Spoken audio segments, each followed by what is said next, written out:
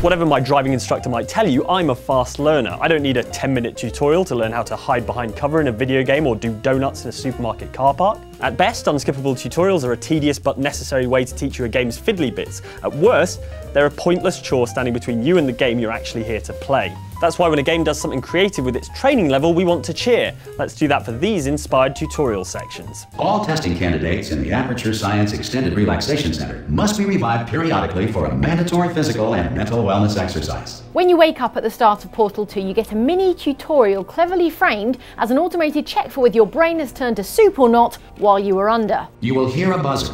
When you hear the buzzer, look down at the floor. Good. This completes the gymnastic portion of your mandatory physical and mental wellness exercise. It's less about teaching you how to look up and look down and more about introducing Wheatley, the thicko personality sphere. Okay, what you're doing there is jumping. You just jumped. And also establishing that something has gone very wrong at Aperture Science while you were having a big snooze. I'm going to attempt a manual override on this wall. Could get a bit technical. Hold on. Almost there. Remember, you're looking for a gun that makes holes. The exact same thing happened last time I tried to have a lie-in. Spider, these guys are a mega force. Parody is what 80s flavoured Far Cry 3 spin-off Blood Dragon is all about. So when it's time to show grumpy parody hero Rex Power Colt how to run and jump like a 3-year-old at toddler gymnastics class, parody is what you get. Security override. Activate tutorial programs for Sergeant Rex Power Colt. Acknowledged. Loading basic tutorial batch 101 from Military Navigation for Idiots. Blood Dragon at least has fun with its unskippable tutorial by acknowledging that unskippable tutorials are extremely annoying. Why? Running is like walking, only faster. Feel you, bro. By making its protagonist as frustrated as you are, it gets away with giving you a quick refresher course in all the stuff you basically remember from Far Cry 3. That's the power of parody. I fucking hate tutorials, and this one is terrible. Welcome to the States, 47. This should be a straightforward operation. We need you to penetrate an abandoned amusement park, locate the owner, and take him out. Hitman Blood Money has the radical idea that a training level should be as much fun as the game itself, not the price of admission to the rest of the game. Consequently, its training mission here is a compact little assassination mission with all the same clever detail and black humour as you'll find in any of the real missions. My client has hired me to show you this photograph. I don't understand.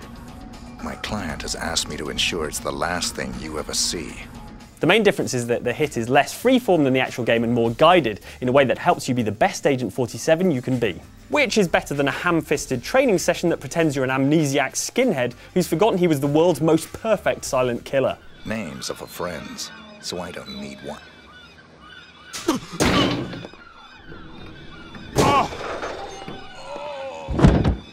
Like a ghost. Welcome to my home. I'll take you on a guided tour. Take a trip with me now, back through time to the original Tomb Raider, before Lara Croft was the world's falling downiest grad student.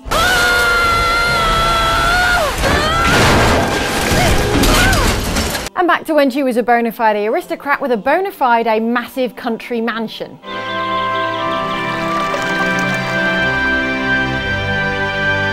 Back in Tomb Raider 1, the training level was the dead posh Croft Manor with its great halls full of crates and gym mats. It was a nice treat running Lara around a swanky safe space for a change, where nothing could hurt you as long as you didn't do a swan dive off a balcony face first onto the parquet or drown in the pool.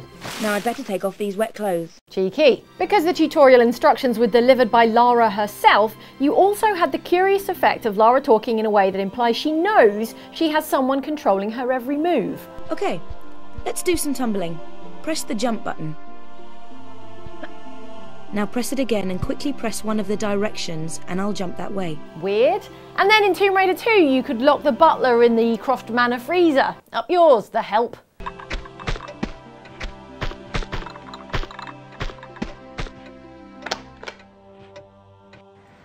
It's a big world out there, son, full of all sorts of people.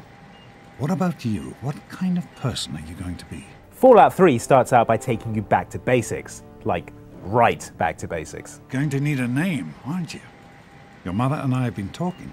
So, along with your baby character, you learn to walk, pick up objects, and disobey direct orders from authority figures. You just stay here while Daddy runs to his office. You'll be okay, pal. I'll be back in a bit. It does a great job of teaching you mechanics and simultaneously building the world of the game. You assign your stats through an adorably chewable baby book called Your Special, you learn how to shoot things by clearing rad roaches out of your Vault's reactor with a BB gun, and you learn Fallout 3's most important skill, how to be a horribly manipulative dick to people, by going to a birthday party. Give me that sweet roll you got from Old Lady Palmer.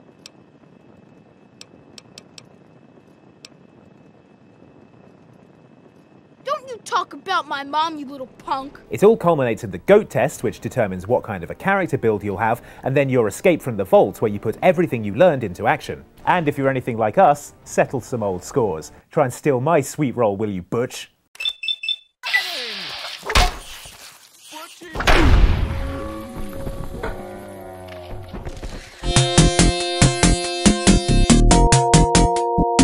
The very first mini level of Sega Mega Drive classic Echo the Dolphin familiarises you with the basics of being a nice dolphin with a nice dolphin family. It leaves you to discover at your own pace that you can eat fish and flip around and use sonar to bring up your mini-map.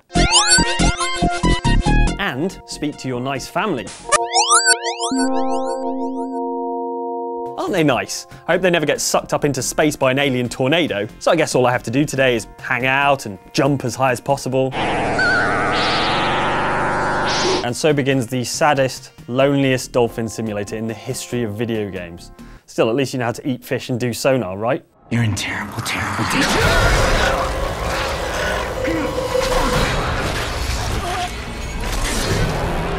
I'm a sucker for video games that introduce key mechanics in inventive ways, like Shadow of Mordor, which teaches you stealth by having you stalk and then brutally kiss your wife. Really?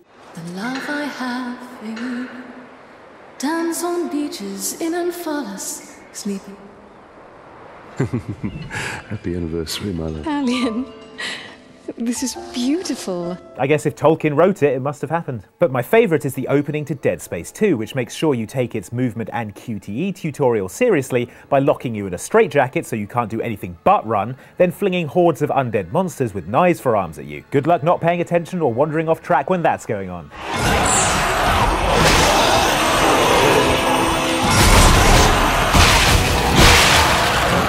Later, you get the use of your arms, and this helpful guide teaches you how to aim right before...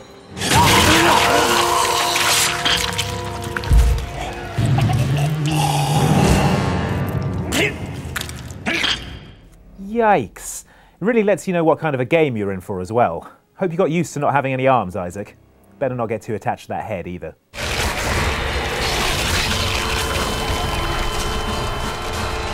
Those were the inventive tutorial sections we wouldn't have skipped even if we could. Now, before you proceed to the next video, you must complete this tutorial for pressing the like button.